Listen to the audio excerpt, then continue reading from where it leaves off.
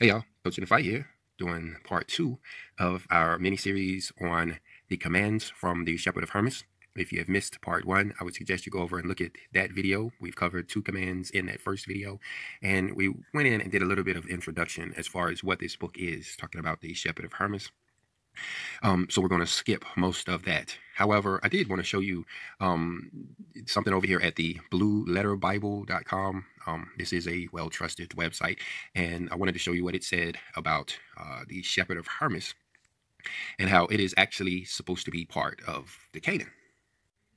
It seems to be a pretty good website on the subject. I haven't read it all, but it seems to be giving details on a lot of books, like letters of Barnabas and even the letters from Clement, showing, reasons or how they were part of the Canaan at one time, giving a little bit of history on those books in relationship to the Canaan. And we see that the Shepherd of Hermas was included in the Canaan as well.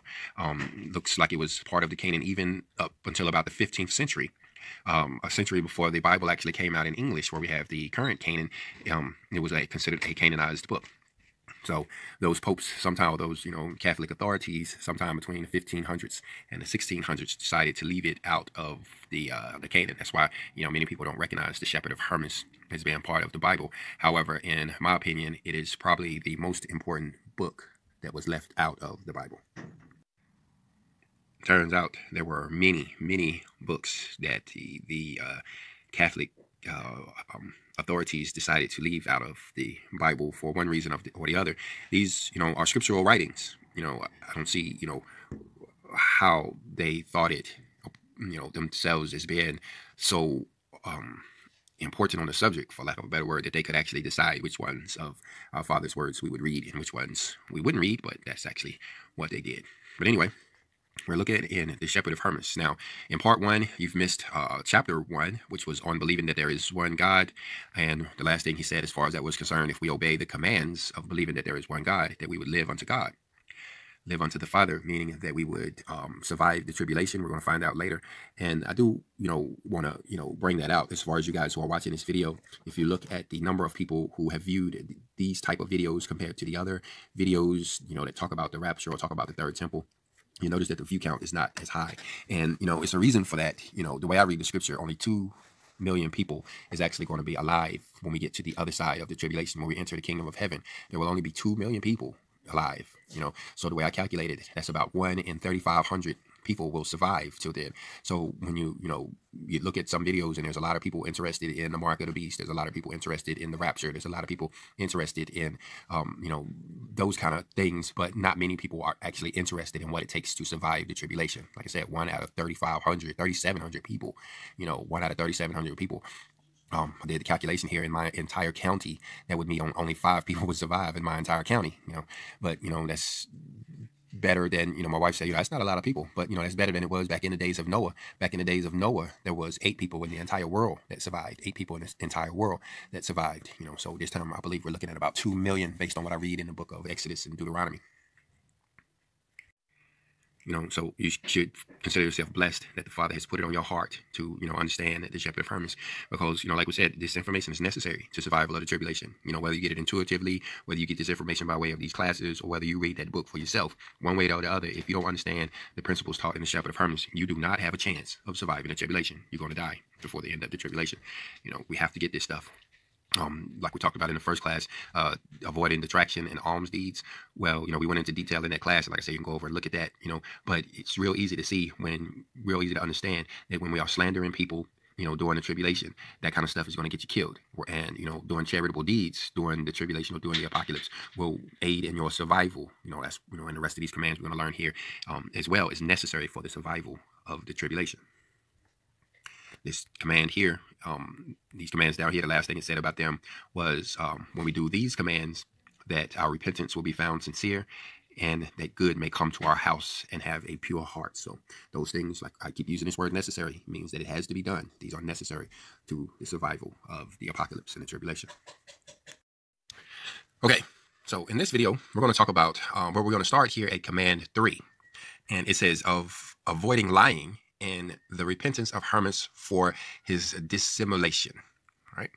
And if we see that word in the text, we'll actually look it up. All right. So let's get started. First one says, moreover, he said unto me, love truth and let all the speech be true which proceeds out of thy mouth. Okay, now, one thing you notice about these commands is the level of detail that they go in. Whereas the Old Testament simply said, bear no false witness, which, one could actually debate that's not actually saying don't lie. To bear false witness means to like accuse somebody of doing something when, you really didn't notice them doing it. So it's not really, talking about lying. Whereas this one is actually talking about lying. This command is more about lying. Verse 2 says that the spirit which the Lord has given to dwell in our flesh may be found true towards all men, and the Lord be glorified, who has given such a spirit unto thee, because God is true in all his words, and in him there is no lie.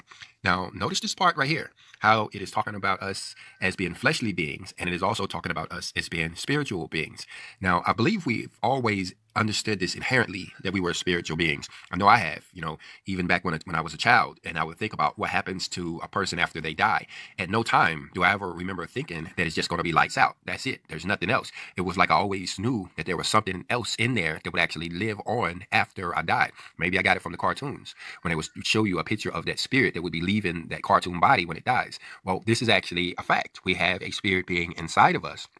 Here it is, still before what we call the Great Awakening. So we haven't came in contact with that spirit in the form and that we can, recognize who it is. The spirit has lived many lifetimes down here on the earth, and we have no way of remembering those lifetimes before the Great Awakening. Apparently, according to the scripture, I should say, after the Great Awakening, we will be able to recognize our spirit man. There's a part in the scripture that talks about how people will walk up to a gravesite. You'll have a child who will walk up to a gravesite that's, been there for, a long time, 100 years. And he'll point to that gravesite and he'll say that is me. That's me. That's buried there. Here it is, a 6-year-old, 12-year-old kid talking about, 12-year-old girl talking about how she used to be a 75-year-old man that died, 15 years ago or something like that. So we have that to look forward to. But notice here how it is talking about lying has an effect on our spirit. It says, the spirit which the Lord has given thee to dwell in our flesh may be found true towards all men. So, and I believe it's going to expound on this a little bit, is that when we are lying in our flesh, we're actually causing our spirit to lie too. It's like we are harming our spirit, even though we don't know who this guy is inside of us. We're actually, making them or turning them into a liar. Let's go on. I believe it says it plainly here. Verse 3 says, they therefore that lie deny the Lord and become robbers of the Lord, not rendering to God what they received from him. So we got this spirit from our Father. He is the Father of our spirit. That's what the word Father means. That's why the scripture tells you to call no man Father, because when you say Father, you're talking about the creator of your spirit, just like your daddy is the creator of your flesh. Him and your mama got together and they created your flesh. That's your daddy. Well, your father got together with, I probably shouldn't have started that sentence, but your father is who created your spirit man. He is the father of your spirit man. And when he created us, he created us pure. He created us like him. We was in the image of him. But when we tell lies, we actually tarnish that spirit. What it says, and become robbers of God, not rendering to God what they have received from him. Because see, our spirit eventually has to go back to where it came from. It's that whole Alpha and Omega thing. We started off in the Alpha, we started off with the Father, and we're going to end up in the Omega. We're going to end up in the Father. But, he gave us, this spirit clean and pure, like it was a new car or something. And now by lying, we've dirtied it up and trashed it up. And now then we're going to then give it back to him in that, deteriorated condition, and that's what it's talking about when he's saying that we're robbing God by lying. Verse 4 says, for they receive the spirit free from lying. If therefore they make that a liar, they defile what was committed to them by the Lord and become deceivers. So you think of the times when we may have thought we have just been telling a little white lie, or, something nobody ever caught. No, that stain has now been placed on our spirit, and our Father in heaven sees that stain. Nobody else may see it, but he sees it. We have defiled our spirit. And, that's the scripture talks about the hour of the conscience. It's part of that great awakening that, humanity has to go through, where, our conscience is going to become dominant in our life. Well, you can imagine that's going to be a big part of it, is when now we have to face all of the lies that we have ever told in our life. And that's where repentance comes in at, guys. Repentance goes a long way. If we can somehow remember the lies that we have told in our life and, repent of those lies, then we don't have to suffer so much for them. We don't have to make them up through pain if we can repent ahead of time. Verse 5 says, when I heard this, I wept bitterly. And when he saw me weeping, he said unto me, why weepest thou? And I said, because, sir, I doubt whether I can be saved. So here it is, Hermas. Like I said, we all are this Hermas figure. We need to see ourselves like this Hermas figure. And, here we are thinking about all of the lies that we're told, all the way back to when we were children. Plenty. told plenty of lies, especially when we were kids, and we knew that, we would get a whipping for telling the truth. It's like our parents beat the truth out of us. Every time we told the truth, we got a spanking. And so, but now those things are still on our spirit. How is it that we are going to be saved? And so there's Hermas like, I can't make up for that. Like we just talked about repenting. There's no way you're going to remember every lie that you've ever told in your entire life. You can try. It'll probably be a good idea to try it, but you're not going to be 100%. So, what's the deal? He asked me, wherefore? I replied, because, sir, I never spake a true word in my life, but always lived in dissimulation and affirmed the life for truth to all men. And no man contradicted me, but all gave credit to my words. How then can I live, seeing I have done in this manner? Yeah, so he's just saying that, truth hasn't been a big part of his life. And it's for a lot of us, sure, we tell the truth when it's convenient, but when it was not convenient for us to tell the truth, many of us just told a lie, cop says, was you speeding? Or the judge says, were you speeding? It's like, no. I mean, we just thought it was in the best interest not to tell the truth in that moment, and we didn't consider the fact that we were adding these things to our spirit. All right, so we said we were going to look up the word dissimulation. To dissimulate, as a verb says, to hide under false appearance. So to be deceptive or to lie or, something to that effect. Let's go back over here and see it. Used in a sentence. I guess it'll take its own little time. Or maybe it's going to take some of my time too. And it says, but always lived in dissimulation. So he's always lived in this kind of falsehood, and affirmed the life for the truth to all men. So whenever somebody lied in his presence, he agreed with them. It makes it off like he was some kind of a businessman. And, when it was convenient for him to tell a lie to make $1 or whatever, he did so. And he says, no man contradicted me, but all gave credit to my words. And how can I live, seeing it have done in this manner?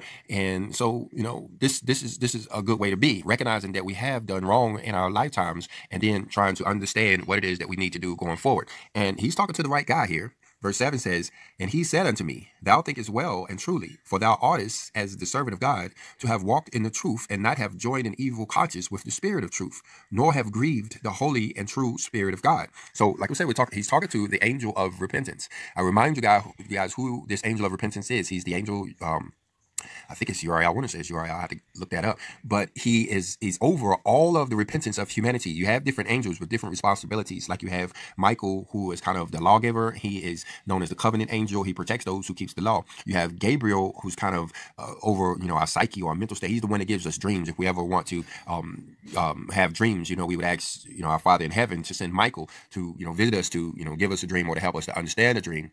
Well, you also have the angel of repentance. He's over all of the repentance. Anybody who has a repentant heart has been touched by this particular angel. Anybody who, and there's a lot of people who repentance is in no way part of their life. It's because they haven't been awarded the opportunity to repent. You get that from our Father.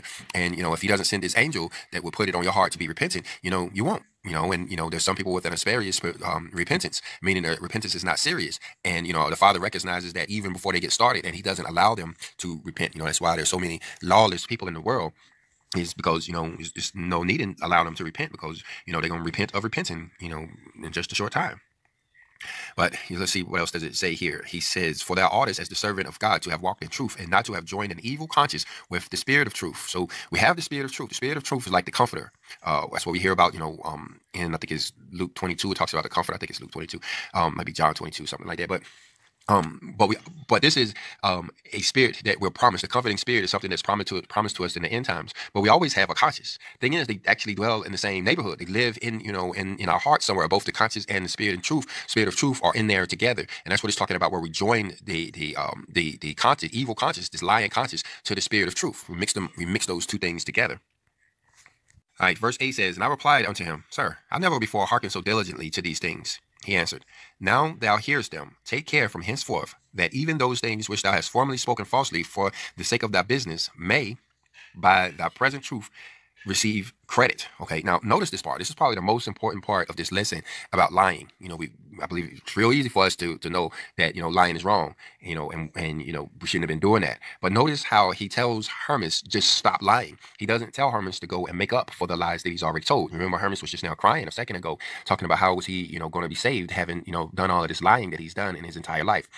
And the answer that he's receiving is to not tell any more lies. Stop lying from today going forward, And this is really important for us to understand, because, we start to think like Hermas did that, we need to go and make up for it. I lied to my mama back when I was 15 years old. She asked me that question. No, you don't. That's not what he's saying to do there. You don't need to call your mama up, saying, I lied to you. It's just that, if she ever asks you again, if you ever given the opportunity to tell the truth, then you tell the truth from now on and going forward.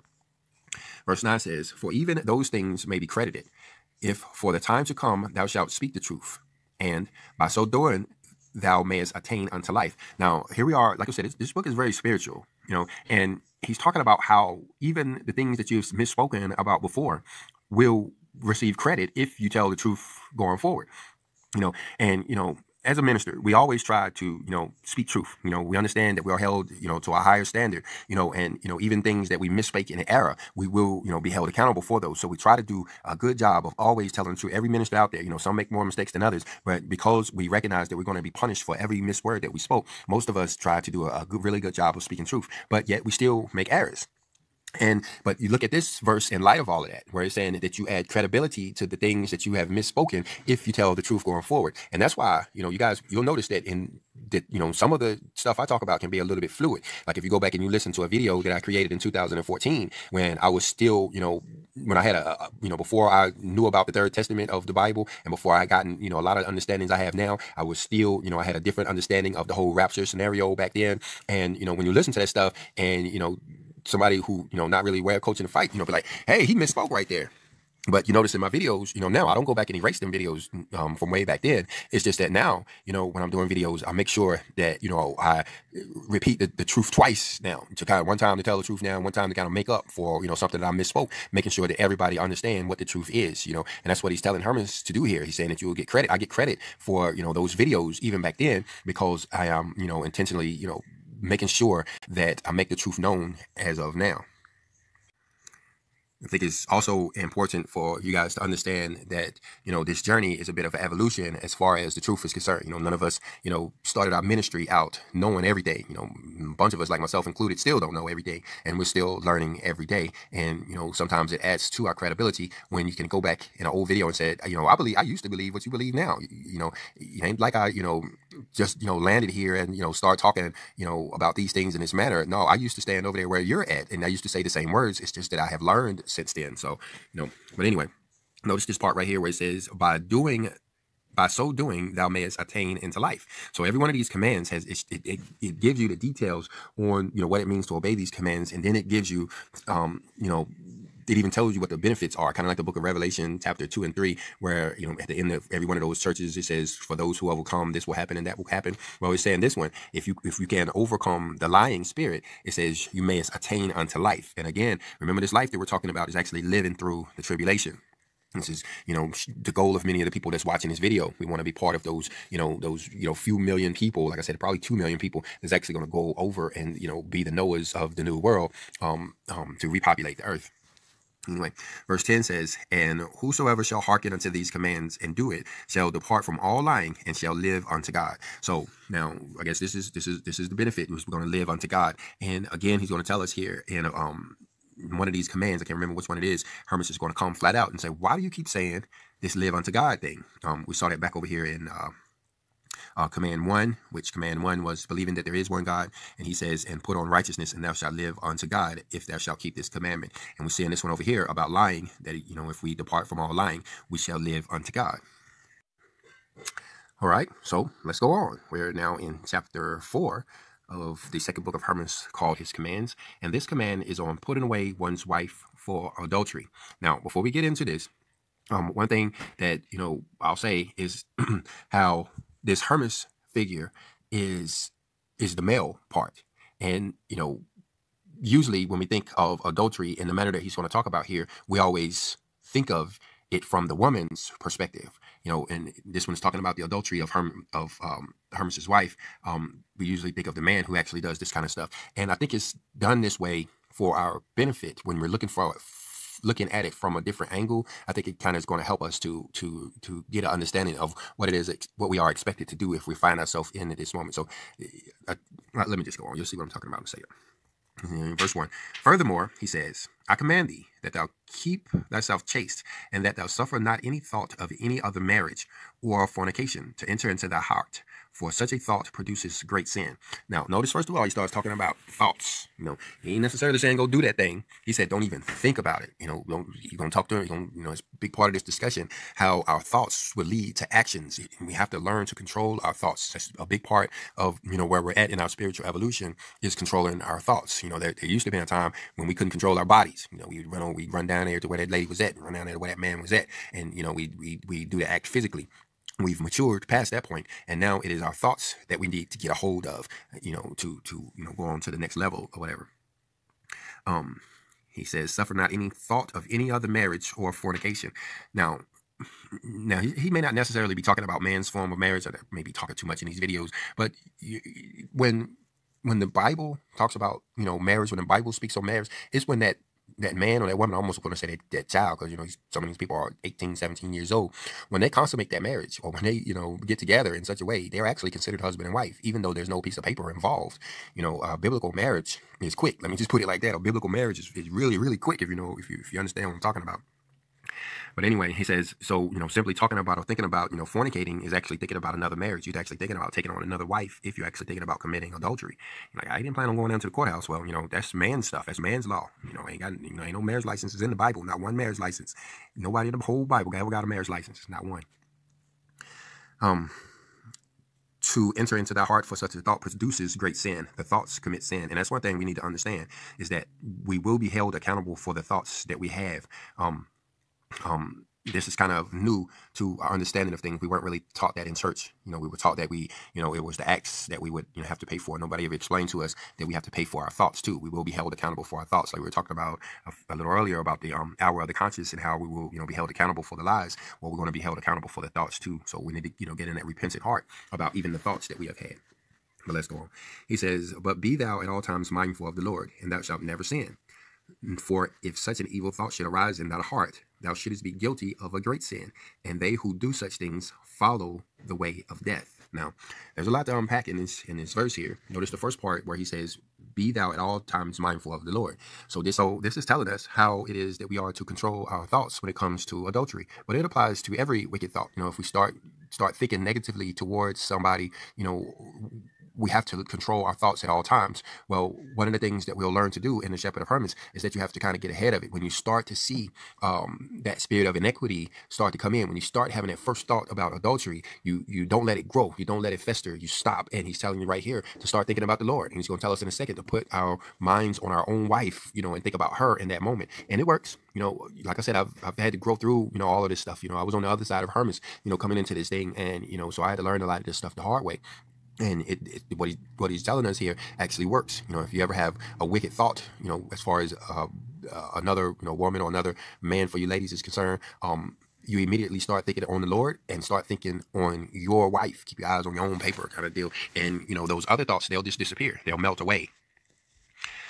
It says, for if such an evil thought should arise in our heart, thou shouldest be guilty of a great sin. So if we're allowed to entertain that thought, we're actually going to be held accountable for it. There's coming a day when even that thought is going to haunt us, as we face our conscience. It's going to bear down on us that we've even had that thought. That's what our conscience is going to do, is it's going to remind us of even the thoughts that we had, to allow us to be repentant of those wicked thoughts, so that we can be purified of that demon and not have to worry about those going into the kingdom of heaven. Anybody that can't control their thoughts is not going to make it into the kingdom of heaven. Like we said, this book is necessary. We have to get these points if we want to survive. Even those who go off into the spirit world, before the kingdom, they're still going to learn. They're just going to learn it in the spirit world. They're still going to get it, one way or the other. We're going to get these points. We just rather get them in the flesh. I think I would. Anyway, he says, and thou shalt be guilty of great sin, and they who do such things follow the way of death, meaning it's going to kill us. Sin, creates death.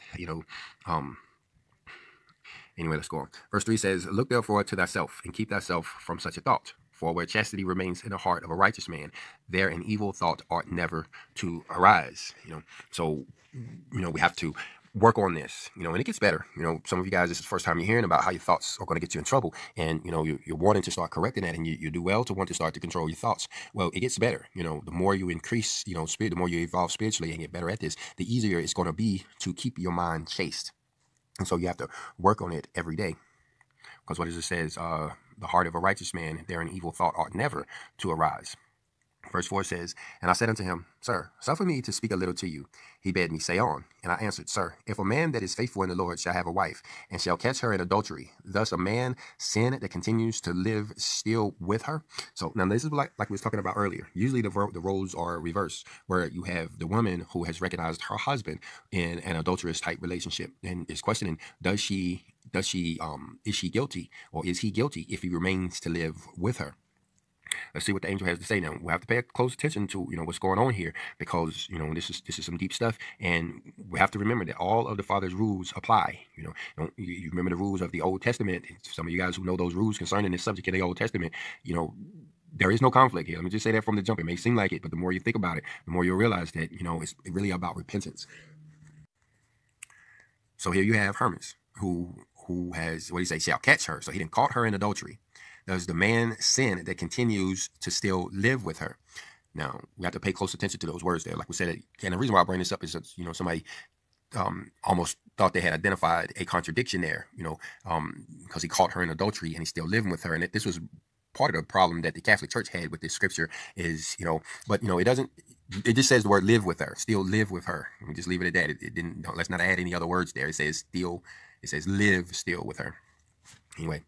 You should know what I'm talking about. Verse 5 says, and he said unto me, as long as he is ignorant of her sin, he commits no fault in living with her. But if a man shall know his wife to have offended, and she shall not repent of her sin, but go on still in her fornication, and a man shall continue nevertheless to live with her, he shall become guilty of her sin, and partake with her in her adultery. So, now here's a lesson. We probably can do a whole class on this verse right here. Now, if he or she doesn't know that her spouse is actually, doing this thing, then she has no guilt whatsoever. He has no guilt whatsoever, as long as he is unaware of it. But then it says, but if a man shall know his wife to have offended, and so he knows that she did this thing. Now, we got to pay close attention here, because it's a really important lesson. And she shall not repent. So he knows she did it. And here's the first scenario, is that she is not repenting of it. She's like, I'm still going to do it. You know what I mean? I'm not going to stop. It wasn't a mistake in the first place. And, I'm not going to try to correct it because it wasn't a mistake. I'm going to continue to do it. And so she shall not repent of her sin, but go on still in her fornication. And a man shall continue nevertheless to live with her, he shall become guilty of her sin. And like we said, this works both ways. I think it is put here with, Hermas, so we can all get an idea of what's going on here. Usually the roles are reversed. But, so when that woman, if she knows of her husband has committed adultery and he is continuing to commit adultery, then she becomes partaker in the sin. If she knows that he's going off and doing this thing, she is actually becoming partaker in that adultery that he's doing. It says he shall be guilty of her sin and partake with her in the adultery. All right, let's go on. It's not finished yet. Verse 6 says, and I said unto him, what therefore is to be done if the woman continues in her sin? He answered, let her husband put her away, and let him continue by himself. But if he shall put away his wife and marry another, he also does commit adultery. Now, we got some of this going on in our neighborhood, and I think this is why I've spent so much time thinking about this. The roles are reversed, of course. You have the woman who, she's put away her husband.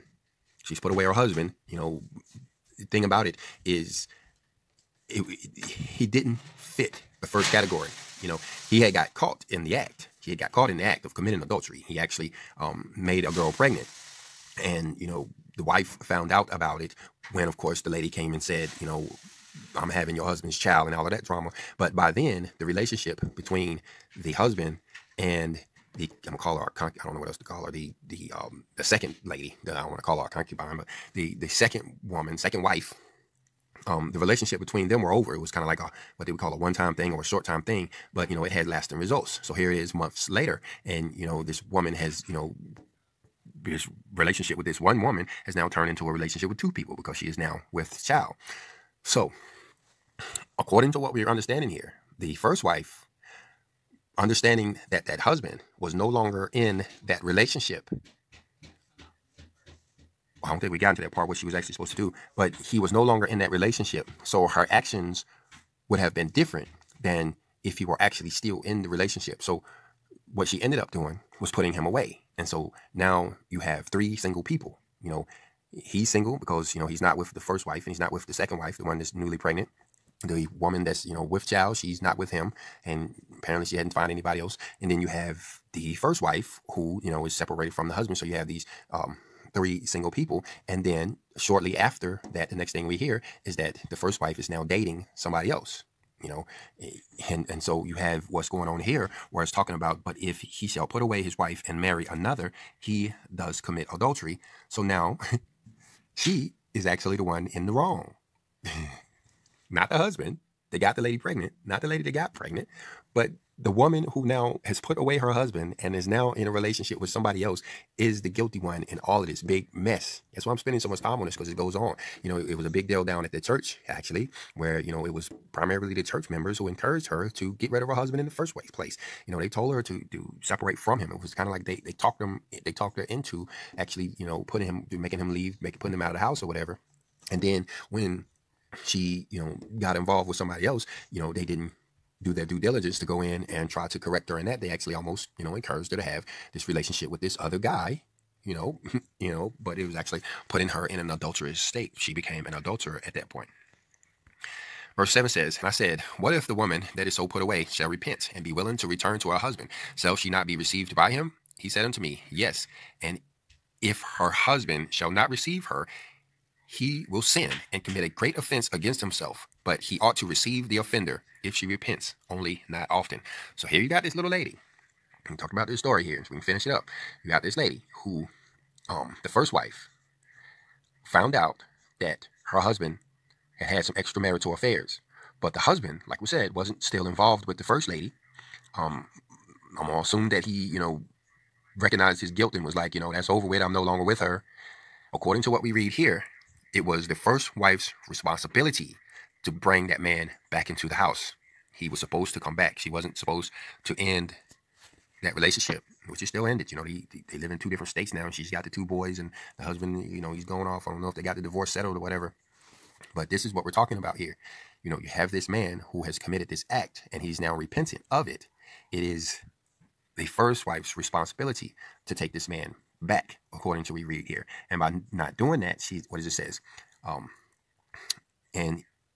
If her husband shall not receive her, he will commit a great offense against himself. So she committed a great offense against herself by not allowing her husband to repent. He ought to receive the offender if she repents, only not often. So, you know, apparently this was a one-time thing. You know, at least it was the first time.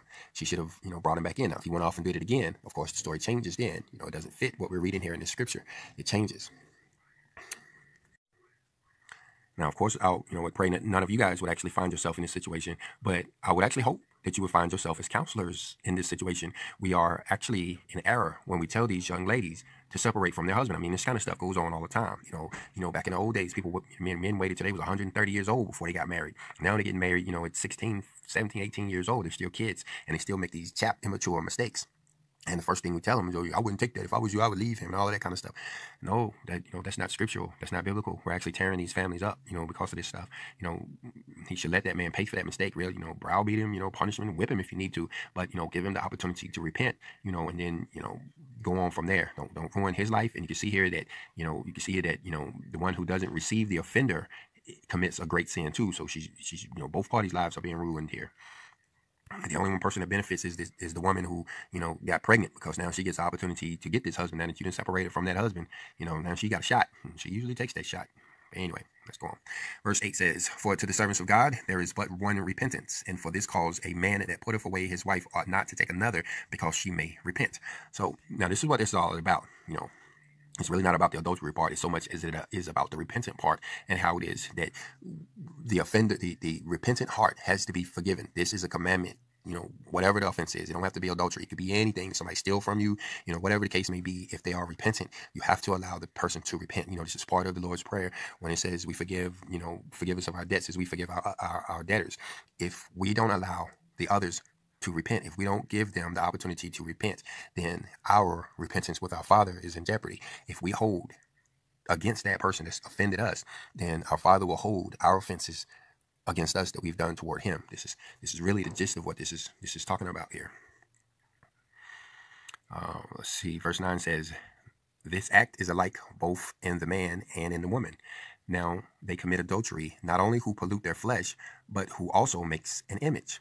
If therefore a woman perseveres in anything of this kind and repents not, depart from her and live not with her. Otherwise, thou also shalt be partaker in her sin. Now, I wonder how many of you guys caught that. You see right there, it says, this act is alike both in the man and the woman. So that's what we've been talking about. Kind of gave Hermas as the example. But notice this part. Now they commit adultery, not only who pollute their flesh, but who also make an image. Making an image, talking about what we see over there in the second commandment. Let's go over there and let's look at that right quick. We're over here and we're looking at the second commandment. It says, thou shalt not make unto thee any graven image or any likeness of anything that is in heaven above, or that is in the earth beneath, or that is in the water under the earth. This is what this is talking about over there in the chapter of Hermas, when it says you will make an image. By making an image, you are actually committing adultery. You're committing adultery by making an image. And it ain't just talking about no graven image there. A lot of people want to say, well, it ain't a graven image. I ain't making a statue. I ain't making a figurine. No, it says or any likeness of anything that is in heaven above, or is in the earth beneath, or that is in the water beneath the earth. Guys, we shouldn't be taking pictures. A lot of people don't like Hermas Academy because I don't show my face, on here. I would if it wasn't for this commandment. I'd love to put my ugly mug right up there on your face. It makes me easier videos. I don't have to work and search for stuff for y'all to look at. I can just put on a clean shirt a different shirt every day, and and I can have, or even every video. I can make one video and put on a different outfit and make a whole nother video, and it would cut down my editing time a lot. I promise you it would. It'd be much easier to do that. I don't have to worry about nothing. Just put my face up on there and just talk. This makes it really more difficult to make videos like this. But, it's a reason why, First of all, you see this commandment here. You saw that commandment over there. You saw that command over there in Hermas that says by displaying my face on your screen, it makes me commit adultery. And you see over here that it's actually a commandment. I am not allowed to take not only pictures of myself, I'm not allowed to take pictures of my kids. I can't turn this camera around and point it at all of these ducks and chickens and sheep and dogs and cats and all of this other stuff around here. I can't show you all of the trees and, the flowers and the plants and all of that stuff. I can't show you all of that kind of stuff around here. On New Moon Day, I can't turn my camera around and show you the moon and all of this kind of stuff. I can't show you, it's because of this commandment over here. I'm not, that shy. I used to take pictures, I just realized that, I was in error and I stopped. But notice this part right here. Notice this commandment here. A lot of people gonna choke on this. I like my pictures, and they got a wallet full of baby pictures or whatever. They want to whip them out. They got camera phones. This is why they give us these phones, guys, so we can take these pictures. They know they're getting us in trouble. That's why YouTube is free. If you try to go in and do some audio stuff, like if you try to do podcasts, you got to pay for that stuff. If you try to do like radio, if you try to do blog talk radio, you got to pay for blog talk radio. But you can post stuff on YouTube free. Why? Because they know it's breaking the second commandment. They know we're getting in trouble for it. And so they're making it easy for us to just post a video after video of ourselves, just getting in trouble. And they know it. That's why YouTube is free. Anybody can post anything. You can open up an account in 10 minutes and you can be posting pictures up, breaking the second commandment all day long. But I know people got a problem with this. But look right here. Look right here in verse 5, how he says, he's talking about, thou shalt not bow down thyself to them, nor serve them. For I, the Lord, am a jealous God, visiting iniquity of the fathers upon the children unto the third and fourth generation of them that hate me, and showing mercy unto thousands of them that love me and keep my commandments. It's like, wait a minute, Lord. Wait a minute, Father. You're missing a few zeros here. You're talking about thousands? You're showing thousands of people who love me? There were 2 million people out there in the desert when it was written. There were 2 million people out there. And he's talking about only 1,000 of them are going to love him and keep his commandments. Well, think about it. This commandment is talking about taking images. How many people are going to say, you know what, I don't keep the commandments because I like taking pictures? They'd rather take pictures than keep this is the second commandment. The first commandment was that you shall not have any other God before me. There's plenty of people that, they want to worship other gods, so they're not going to keep the covenant. Well, you see down here, there are people that say that they would rather take images. They will rather make likenesses of things in heaven, that's stars and clouds. They like to make pictures of things in the earth beneath, that's trees, dogs, and people and cats. And they would like to take images of things under the water, like fish and all of that. And he goes on to say, well, and showing mercy unto thousands of them that love me and keep my commandments. Thousands. This is why I started this video off talking about how the kingdom of heaven is not for the many, guys. It's only for the few. Ain't nobody over there going to be taking no pictures of nobody. Nobody over there. Nobody in the kingdom of heaven. Nobody in the kingdom of God. Talking about that 1,000-year reign down here on the earth. After the tribulation is over, after, the trees can turn green again, the water is cleared back up, and, stuff starting to grow and all of this kind of stuff. Nobody is going to be walking around with an iPhone 36 taking pictures of nothing. Ain't nobody going to be taking pictures of no trees, no people, no dogs. It's a serious business, guys. Serious business. And I bring this out so much because of how it's just in here kind of like a halfway sideways comment when it says, not only is it those who pollute the flesh that that's committing adultery, but it's also those who make an image that's committing adultery. And so it goes on to say that, if your spouse, if your wife, your husband won't stop taking pictures, what do you say? If they won't get repentant of that thing, well, just let you read it on your own. Let's go on verse 10. But it is therefore commanded that both the man and the woman should remain unmarried, because such persons may repent. So, this is important. And, there's a lot of people who have done this. A lot of the smartest women in the world have gone through this, where, they've had, adultery in their marriage, in the past, and they've gotten past that hard spot, and they are very grateful for it. They're very, very grateful because they didn't, get rid of their husband. The husband has matured now. He's not chasing every, thing around like he used to be when he was a kid. And so she is glad she's still in that relationship with him. Whereas, you got so many other relationships that has been torn up because of that.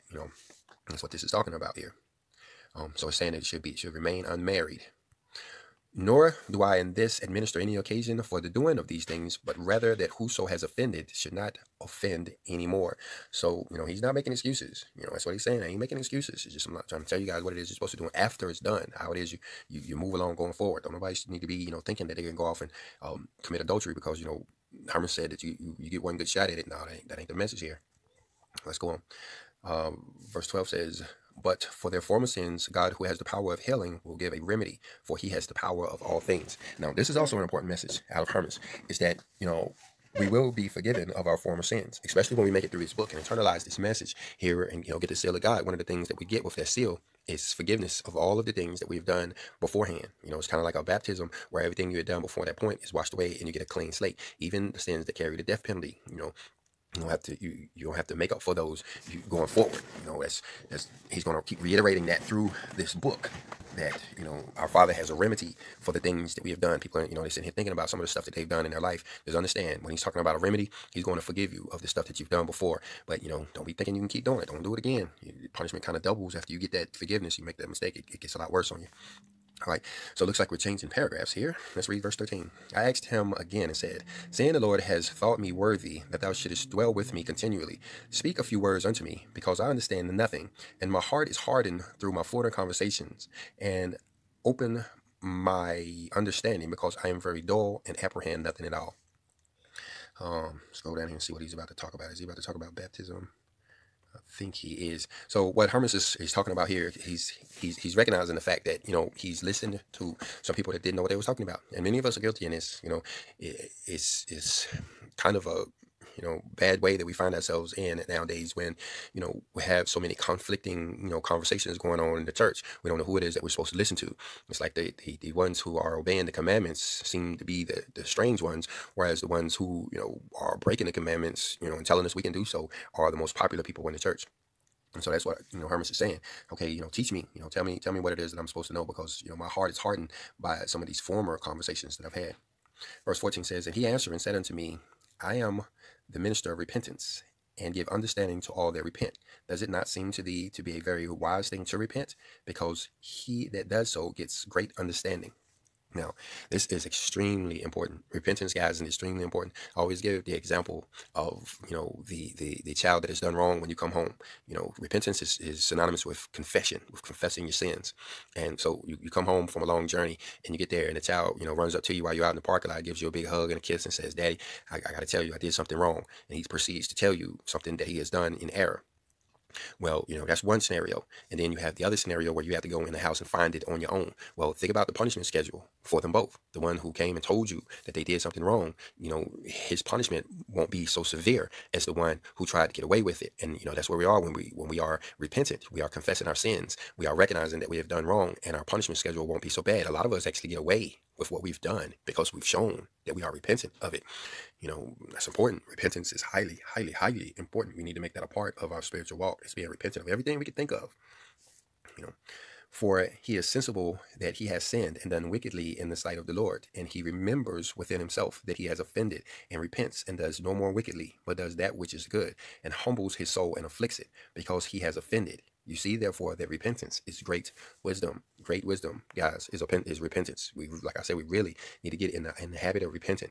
A lot of times, our conscience will do it for us. It'll come out of the blue with something that we've done, an offense we've done to somebody, or, our father in the past, and we'll sit there and we'll meditate on that, feeling kind of sorrowful for the thing that we've done. That's our conscience stepping in the way. But then there's other times when we need to do it on our own. We need to try to think of, things that we've done that we haven't, repentant of, and, try to get in a repentant heart, because, that goes away to clean our slate, clean away those things that we've done, and, come come Judgment Day, if we haven't gotten that stain off of our spirit, we'll have to pay for it by way of pain. Repentance is one way. Pain is another. Pain is the makeup. I was having a deep discussion with somebody the other day. Is repentance necessary to the salvation? And, when I went into the conversation, I hadn't thought about it that much. I was like, I don't know, let me hear your argument. But by the time I was finished, no, repentance is not necessary at all. You ain't got to repent. You know what I mean? You ain't got to be sorry for, doing that thing. If you're the child, you ain't got to be sorry for breaking a thing. You ain't got to be sorry for stealing a thing. I got this belt over here, and, we're going to make reconciliation. You can be sorry if you want to, and you might not get this belt. But, if you're sitting there thinking you're going to get away with it, I'm going to make reconciliation with the switch. You ain't got to repent. That's what the tribulation is for. That's what the apocalypse is for. Plenty of these people ain't going to bother to repent. But I promise you, by the end of this apocalypse, reconciliation will be made for everybody down here. So no, you ain't got to repent. Repentance is not a part of salvation. But, it's a good idea. Because, you'd rather, I speak for myself. I'd rather be repentant than catch a beating. I'd rather be sorry than all them licks that I'm about to get for what I done did. Repentance is important going forward. It may not be necessary, but it is definitely a good idea. Definitely a good idea. You see, therefore, that repentance is great wisdom. Great wisdom. See who repents. Let's go on. And I said unto him, for this cause, sir, I inquire diligently into all things, because I am a sinner, and that I may know what I must do, that I may live, because my sins are many. So, like I said, we are all a Hermas. This is where we're at now. We realize, realizing that we are a sinner. Now we're trying to figure out, what it is that we need to do to be saved. How it is that, we can go on to inherit this earth. It's real easy to get caught up in the rapture, guys. It's real easy. That don't take much at all. Like they tell you, all you got to do is believe. Yeah, that's true. All you got to do is believe. And you're going away. Your spirit going to get caught up in the spiritual valley or whatever. You're going into the spirit world. That don't take much. But if you actually planning on surviving this tribulation, if you're planning on going on and being like the new Noahs and inheriting the earth, becoming, you want to help, rule this planet or whatever after everybody else is gone. You want to be part of the 2 million people. It's going to take effort. It's going to take some serious effort. And that's what he's saying here, is that he wants to live. Not everybody wants to go away in the rapture. That's the easy thing. Anybody can do that. Anybody can go away in the rapture, guys. Anyway, 17. And he said unto me, thou shalt live if thou shalt keep these commandments. And whosoever shall hear and do these commandments shall live unto God. And notice that part again, live unto God. And I said unto him, I have even now heard from certain teachers that there is no other repentance besides that of baptism, when we go down into the water and receive the forgiveness of our sins, and that after that we must sin no more, but live in purity. Talking about baptism. Baptism is important, guys. That's what the Messiah did for us. People are talking about, Jesus died for our sins, even though they don't know what that means. What does it mean when they say that the Messiah died for our sins? By him dying in that manner, he actually turned blood into water, and so that now we don't have to spray blood all over the temple, the tabernacle. We don't have to sprinkle blood everywhere, the blood of sheep, red blood all over everything for our purification. Because of what he did, now we get baptized and we get that purification. There is no forgiveness of sin without blood. Well, the Messiah turned that water of baptism into that blood, that purifying blood that used to be in lambs and goats and cows and stuff. Baptism is extremely important. Don't let nobody tell you that you ain't got to get baptized. You do. I can take you over to, matter of fact, I'm going to take you over to the verse that says that. Come over here to Mark chapter 16 and verse 16. It says, he that believeth and is baptized shall be saved, but he that believeth not shall be damned. Baptism is necessary, guys. I've done classes where I've gone into detail about this baptism. Baptism is necessary. Don't let nobody tell you that you ain't got to be baptized, because guess who it is that's telling you that you don't have to. Those people who will tell you that you don't have to be baptized, they have already been baptized. They have been baptized already, and now they will come out and they will tell you that you don't have to be. I think that's kind of messed up. One of my videos I talked about how people are setting us up. These people are setting us up. You've gotten the benefit of the baptism, and now you're gonna go and preach and tell people don't nobody else got to do it. No, it is necessary. Baptism is necessary. But there is a thing about multiple baptisms too, guys. I believe he's going to talk about that here. But let's go on and see what it says. That there is no other repentance besides that of baptism, when we go down into the water and receive the forgiveness of our sins. And after that, we must sin no more, but live in purity. So, that's what baptism does for us. Baptism purifies of our sins the same way they did when they sprinkled us with blood and stuff. That's a purification of our sin. It's important for us not to go back and get back in the same sins that we used to do after we got baptized, or we squander that baptism. That's why you shouldn't baptize children, because that child doesn't recognize what you have done for them, and then they go on and they don't really take advantage of what's been given to them. They don't realize the gift of forgiveness that they've gotten, and they go on and they messes it up. So the person being baptized really needs to understand what's going on, so they can really take advantage of that gift. And he said unto me, thou hast been rightly informed. Nevertheless, seeing now that inquire diligently into all things, I will manifest this also unto thee, yet not so as to give an occasion of sinning either to those who shall hereafter believe, or to those who shall already believe in the Lord. So now he's going to divulge some secrets here about baptism. We're instructed in the scripture, guys, not to tell you guys everything. That's why you hear me hesitate a lot of times when I'm talking, because I'm like, I shouldn't be telling them everything. Some of the stuff you got to go figure out for yourself. It's better for you to figure out for yourself, because I might say it in a way that makes you doubt what I'm saying, and then you end up, saying something, in error against the word of God or whatever, because you didn't believe what I told you. So and that's why you see this angel of repentance here. He's being cautious when he's about to, divulge some of these secrets about baptism on Hermas here. He says, for neither they who have newly believed, nor who shall hereafter believe, have any repentance of sins, but forgiveness of them. So notice the difference between forgiveness and repentance. And I'm hoping I don't mess this up, but during the first baptism, you get forgiveness or repentance. I don't want to mess it up, so I'm going to use the words interchangeably. One of them, you're going to get forgiveness. And in your second baptism, your third baptism, your fourth baptism, you're going to get repentance. It's a difference. For instance, when you first get baptized, you get a clean slate. It's like you've never even done this stuff before. It's going away. It never even happened. But then you go back and you mess that up, like I did. Nobody ever explained to me the purpose of being baptized. They told me I was getting baptized because I had taken communion wrong. I took communion and I wasn't baptized, so I was about to get somebody in trouble. So I needed to get baptized quick. So they dumped me in ice bath pretty much in the wintertime in the mountains of West Virginia. But I messed it up. Nobody explained to me what I was doing. So I went right back and did the exact same thing as if nothing had changed for me. Well, in that moment, I got forgiveness of sin. But then later on, about 7 years later, I ended up getting baptized again. But that time, it wasn't a matter of forgiveness. The stains were still there that time. Now it was repentance. There's a difference. And so the point is that, even if you have been baptized before and you have messed that baptism up by sinning again, you can get repentance in the next baptism. Verse 21 says, but as to those who have been called to the faith, and since that are fallen into gross sin, the Lord has appointed repentance, because God knoweth the thoughts of all men's heart and their infirmities, and the manifold wickedness of the devil, who is always contriving something against the servants of God, and maliciously lays snares for them. So see, that's what Hermas is saying. He's saying in the first baptism, you get forgiveness of sins.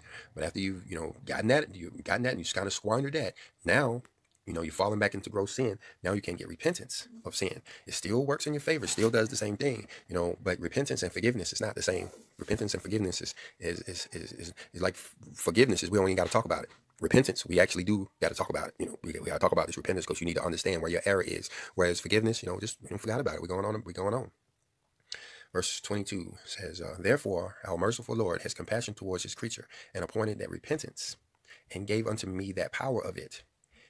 And therefore I say unto thee, if anyone after that great and holy calling shall be tempted by the devil and sin, he has one repentance. But if he shall often sin and repent, it shall not profit such a one, for he shall hardly live unto God. Okay, so look at this. Like, we're talking about multiple baptisms here, guys, and I would suggest you get baptized again. Unless you convinced you didn't got it right and you ain't, gone back into a sin state. Take advantage of it. Do it again. You don't have to be down at the church. You don't have to. A preacher don't have to do it. A minister don't have to do it. You read in the last chapter of the book of Matthew that we're all as disciples are commanded to do it. I saw a video of a guy the other day. He baptized you by way of a video. So I laugh. I've never really seen that before, but might work. I don't know. It worked for somebody, but anyway, anybody can baptize you. My most effective baptism, the one that I really feel like I got repentance, was my wife baptized me in a tub. I baptized her, and then she turned around and baptized me. And, it was a life-changing experience for both of us because we really knew what we were doing. Unlike the first times, for me, that was my third time being baptized. And for her, it was her fourth, I believe. But, neither one of us knew what we were doing the first 3 times. Nobody explained it to us. Nobody told us, they just pretty much put us in some water, didn't tell us what was going on. But that third time, it wasn't a preacher man that told us to be baptized. It was actually our Father in heaven that put it on my heart that we should do that. He talked to me directly about it, and we went and did it, and it really made a difference. So my point is that baptize your wife, have your wife to baptize you, baptize your children, have your children to baptize you. The power is in the water, not in the man, not in the church. It's in the water. See, that's what it's talking about here when he says there's only one repentance. Because like I said, I had been baptized 2 times before that. And neither one of those times did I have a repentant heart. I didn't know I didn't know that was, part of the deal, But it was the third time that I had a repentant heart. So even though I had been baptized twice before, it was the third time that I got repentance. And that's what Hermas is saying here. That you would get one time to repent, And even after that time, if I went and did wrong, you know, and all that meant was that repentance didn't stuck, and it wasn't a real repentance. Once you repent one time, it's over. You know, you don't keep repenting. You know, that's saying I'm sorry and saying I repent is two different things. You know, if you keep repenting, that's not repentance. That's just saying you're sorry. You know, I'm sorry I did that, but you know, are you gonna do it again? Yeah, I'm probably gonna do it again, and I'm probably gonna say I'm sorry again. That ain't the same as repentance. But anyway, let's go on. And I said, Sir, I am restored again to life, since I have thus diligently hearkened to these commands. For I perceive that if I shall not hereafter add any more to my sins, I shall be saved. Yep. So, and it's true. Hermas says, you know, he's being taught by one of the best here, is that, you know, if you go on and not commit any sins, we've all committed sins. A lot of us have committed deadly sins, sins that, you know, sins that, you know, carry the death penalty. Some sins carry the death penalty, like adultery carries the death penalty. Breaking the Sabbath day carries the death penalty. Not all sins do, but there's some. But the thing is, you know, once we get this repentant heart, then, you know, we could go on as if you know, and still have a chance to make it into the kingdom of heaven. You know, that's what it's all about. You know, you hear in the Old Testament, it says, you know, a person's supposed to die for this and a person's supposed to die for that. And then when you look around, you say, well, I see plenty of people committing these sins, and I don't see any of them that's actually dying for that. Well, guess what? That's what the apocalypse is about. That's why you're going to have all of these people who are seeming like they've been targeted for no reason. Like, you know, like this person was just minding their own business, and all of a sudden this horrible thing happened to them. Well, you know, that's what the Bible, it didn't say. Just like, you know, Adam and Eve back there. It didn't say he was going to die immediately. It just said he was going to die. You know, that's what, you know, Satan tricked you. He's tricking us too. You know, thinking we're getting away with stuff. We ain't getting away with stuff. This apocalypse train is headed straight for us. And he said, Thou shalt be saved, and so shalt all others, as many as shall observe these commandments. All right, let's look at verse 25. And again I said unto him, Sir, seeing thou hearest me patiently, show me yet one thing more. Tell me, said he, what is it? And, you know, Hermas is, you know, he's pretty wise, taking advantage of this teacher he's got here. Verse 26. And I said, if a husband or a wife die, and the party which survives marry again, does he sin in doing so? He that marries, said he, sins not. Howbeit, if he shall remain single, he shall thereby gain to himself a great honor before the Lord. A great honor before the Lord if he were to remain single. Because, you know, you remember over in the scripture, Paul told us, you know, it was better to be single. You know, so if, you know, we lose our spouse or whatever, it's better for us to be single than to try to go off and to marry. Because, you know, you pretty much got to start all over, you know, all that kind of stuff. You know, you finally gotten a spouse that loves the Lord as much as you do, and then all of a sudden they have to go away. You know, now you're gonna go get some little teeny bopper, and you pretty much got to start over. You know, it's better off if you stay single. You know, anyway. Keep therefore thy chastity and modesty, and thou shalt live unto God. Observe from henceforth those things which I spake unto thee, and command thee to observe, for the time that I have been delivered unto thee, and dwell in thy house. So I would advise you guys again to go over and read this book, you know, read this stuff, you know, often. You know, we really need to make this a part of our life if we're planning on living, you know, unto God, if we're planning on living in the kingdom of heaven. You know, this is necessary. Everybody's going to be like this when we get over there. You know, there ain't going to be no wickedness left on the planet. You know, all of that stuff is going away. That's what you see going on out there in the world these days. You know, we're just in the beginning battles. You know, it's about to start ramping up. Verse 28. So shall thy former sins be forgiven, if thou shalt keep these commandments, and in like manner shalt all others be forgiven, who shall observe these commandments. So again, so here it is at the end of this chapter, and it's telling us the benefits of doing what we've heard here.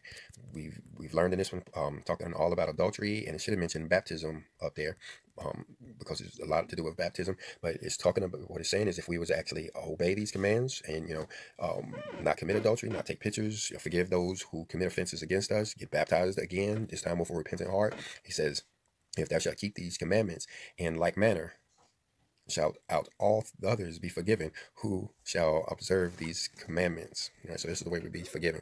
All right. And I guess the biggest point about that, you know, if we want to be forgiven, we have to forgive others. And then that baptism plays in a big part of that. All right. So I think I'm going to go ahead and wrap this video up here. Next time, we're going to talk about sadness of heart and patience. Man, this is some important stuff here, guys. And then once we get down into this chapter, I think it's 5 or chapter 6, where it's talking about how everybody has 2 angels with them. This is some deep stuff, guys. We'll cover this in another class. All right, so if you got something out of this one, go ahead and hit the like button. If you didn't, go ahead and hit the dislike button, but leave us a comment either way. And shalom.